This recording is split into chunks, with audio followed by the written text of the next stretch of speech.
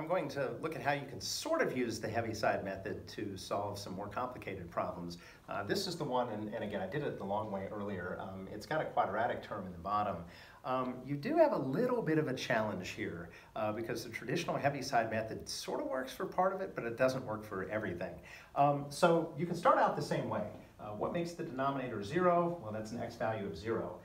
Cover up the term that's going to make that 0. You can substitute 0 in here, you get 4 in the numerator. You can substitute 0 in here, you get 4 in the denominator, and that tells you that a is going to be equal to 1. Okay? Now your problem here at this point is, unless you're going to use imaginary numbers, which I suppose you could toy around with but isn't really the standard method, unless you're going to use imaginary numbers, you don't have a real number value that's going to make that denominator 0.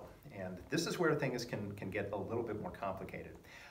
You can use the Heaviside method to find the values that you can find, and then you can kind of do something similar to the process that led into the Heaviside method to find some of your other values. So let's say that I wanted to get rid of the denominators here. So I multiply this numerator by x times x squared plus 4, and of course that stuff all cancels.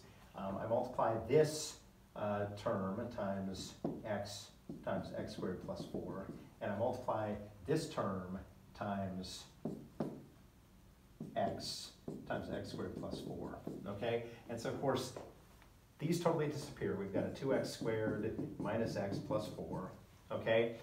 This stuff cancels here, and I already know what a is, so I just get an x squared plus 4 here, okay?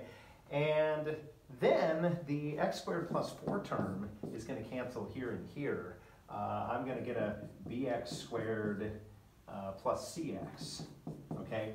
This needs to equal this. Well, a couple things here. I have an x squared and a 4 term. I can literally just cancel those two terms.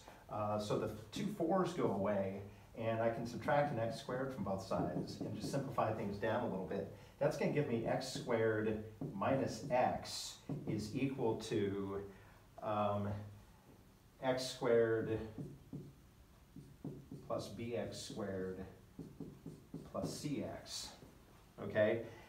And now we can see a couple of different things. First of all, we can see that b plus 1 needs to equal 1 here, right? Because I have 1x squared and a bx squared, and these two things need to add up to equal 1x squared. Well, that tells me that b is going to be negative 1, okay? So I've still found a way to find my b,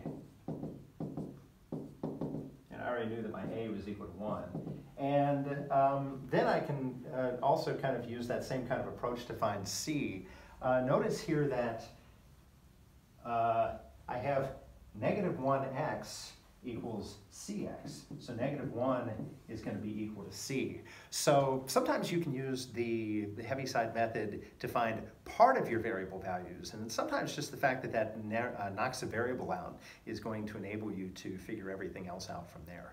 So it doesn't work perfectly in this case, but you still can use it in the circumstances where you can get denominators equal to 0. Thought you should at least see that example.